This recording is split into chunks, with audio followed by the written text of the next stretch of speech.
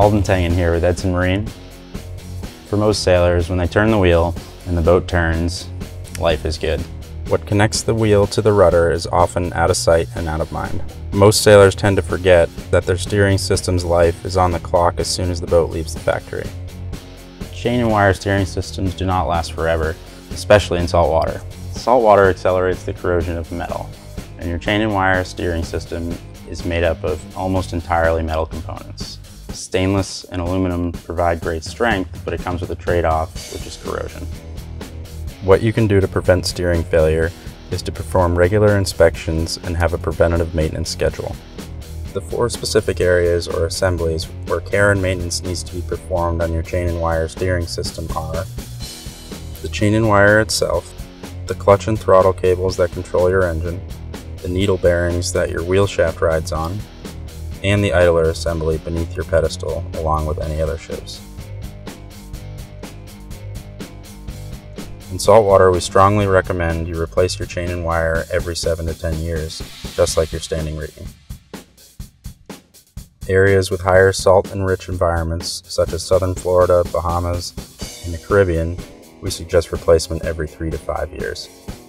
It doesn't matter how shiny it looks or what maintenance you've performed, you should stick to the replacement schedule outlined by where you sail. What you're trying to avoid is steering failure. The issue is that you can't see the problem, which is crevice corrosion. Over time, salt and moisture infiltrate the voids between the pins and the links of the chain. Deprived of oxygen, the stainless corrodes and the structural integrity is compromised. The chain may look perfect from the outside, right up until the moment it breaks. Edson's Chain Care Plus is designed to make annual maintenance easier and avoids the mess of the traditional 30-weight motor oil. The 360-degree nozzle and additional extended nozzle deliver a range of application options that allow for full chain and wire coverage, even getting those last couple of trouble links. Chain Care Plus delivers an unrivaled smooth feel and the best in corrosion and wear protection. This maintenance should be performed annually, twice a year if possible.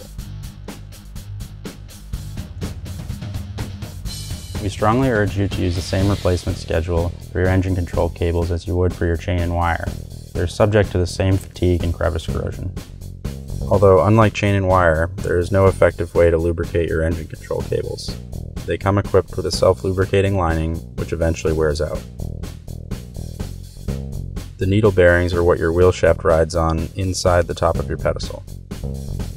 It doesn't matter if your boat is in saltwater or fresh, the Delrin cage that holds the needle bearings together is eventually going to wear out.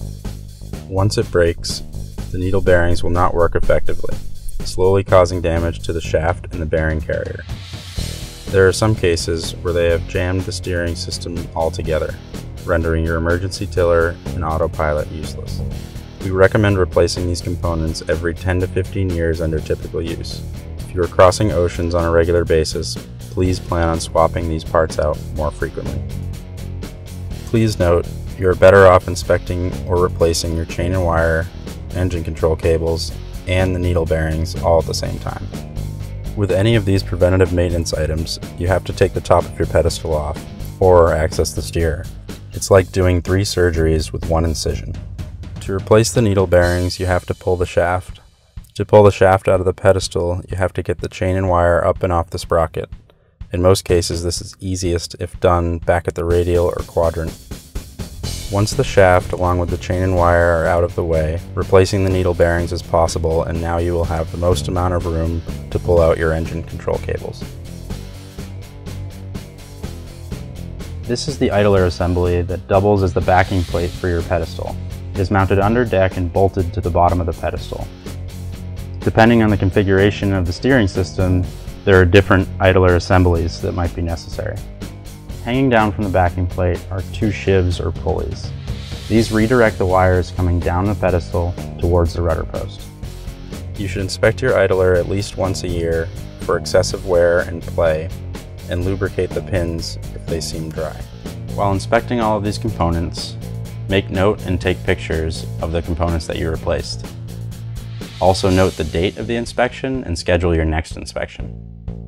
To help you maintain your steering system, Edson has put together a chain and wire inspection checklist. This list goes over all of the components in your steering system. To assist with inspection, Edson maintains steering system data sheets of over 4,000 boats, many of which are available online. In the description below, there is a link to a downloadable chain and wire inspection checklist, as well as a link to our webpage for sailboat steering data. If you have any questions, please post your comments below or give us a call. And of course, if you like this video, please give us a thumbs up and subscribe. Thanks for watching. 1. Am I allowed to pick my nose? Yeah, where do you want my hands? I don't know what to do with them. Yeah. Your name. Yep, I know.